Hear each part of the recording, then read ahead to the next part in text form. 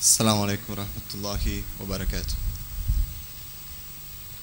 Dear respected guests and students, professional students, I would first like to thank you for having me here.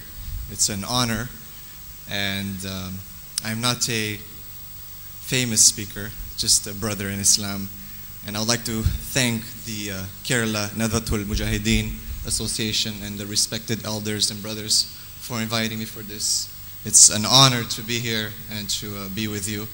And I would like to thank the Mujahid student movement for this opportunity to speak and to see this blessed gathering by Allah subhanahu wa ta'ala. I mean, it just brings joy to my heart to see brothers and sisters coming for the sake of Allah together, to learn and to be in a brotherhood environment, in the enjoying the blessings of Allah subhanahu wa ta'ala. So thank you from the bottom of my heart. Jazakumullah khair. Inshallah, the speech, the topic today, it is a very deep topic, and I would like to give me not only your attention but also your hearts. I'd like you to open your hearts to this topic because it's a very deep topic, and I hope that I can reach every single one of you with this. طيب. إن الحمد لله نحمده ونستعينه ونستغفره نعوذ بالله من شرور أنفسنا ومن سيئات أعمالنا من يهده الله فهو المهتد ومن يضلل فلن تجد له وليا مرشدا أشهد أن لا إله إلا الله وحده لا شريك له وأشهد أن محمدا عبده ورسوله صلوات الله والسلام عليه يا أيها الذين آمنوا اتقوا الله حق تقاته ولا تموتن إلا وأنتم مسلمون أما بعد. I would like to start with a hadith that is found in both Bukhari and Muslim. It's متفق عليه hadith, and it is one of the hadiths that really brings so much peace to my heart. And the Prophet ﷺ said,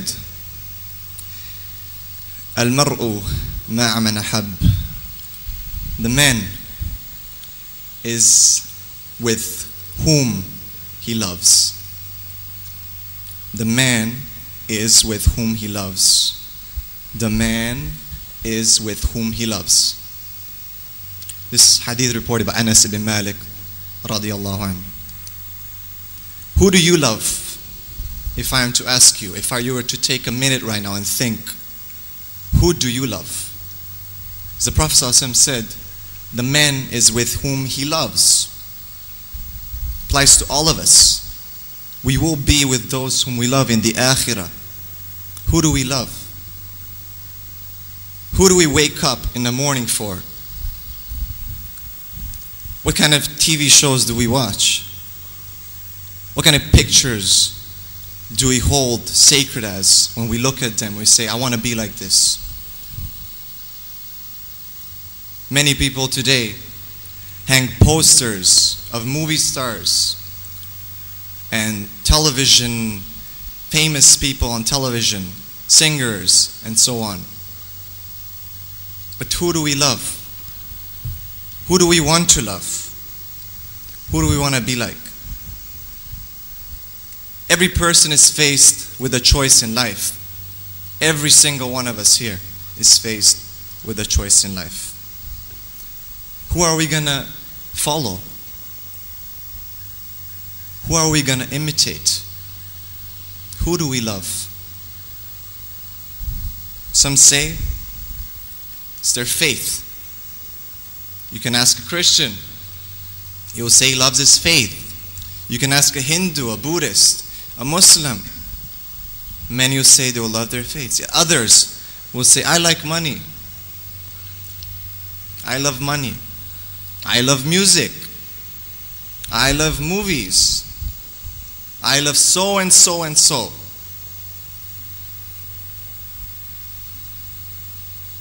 They say, who are you to judge me?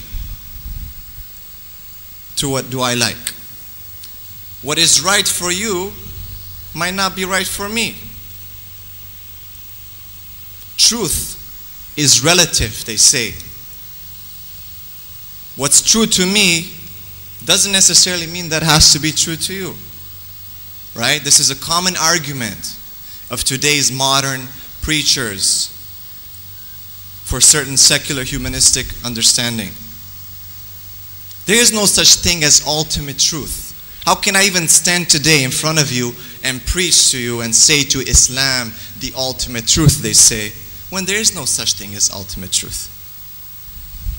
Now this is a very deep point, because such a point has allowed for people to deviate from the path that was chosen for them by their Creator, for the sole purpose that they were created from and for.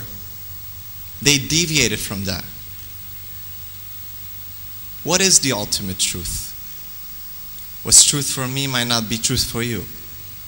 Now we boast that we live in a society, in a time where reason is something so important.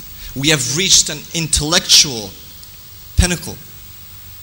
We have reached a high in intellect. We have science to help us.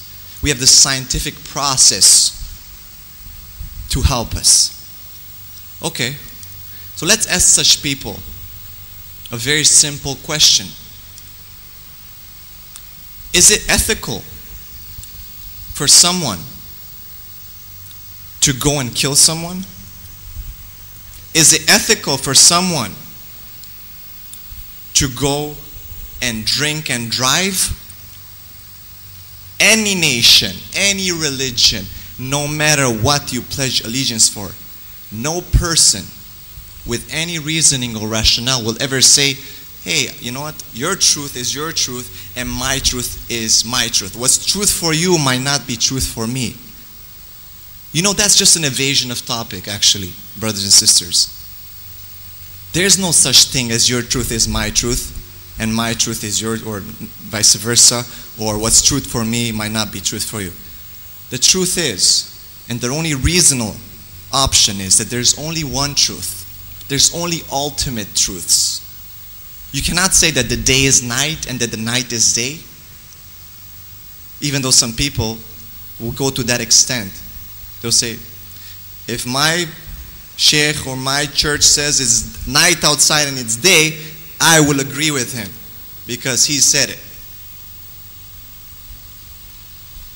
There is ultimate truths. No one in this whole world, no matter how much they dislike, for example, Muslims, would they ever condone and say, hey, you know what? What happened in Bosnia, for example, we agree with it. No one. No one. That is an ultimate truth. It was a crime. No one in their right mind would condone people going and blowing themselves up and killing innocent people and calling for it. No one. No one. So there is ultimate truth. There is truth, there's good, and then there's wrong and evil. Two different things. But what is truth? How can we find what is truth? Many of us are born into faith. Some of us born Muslims. We follow what our parents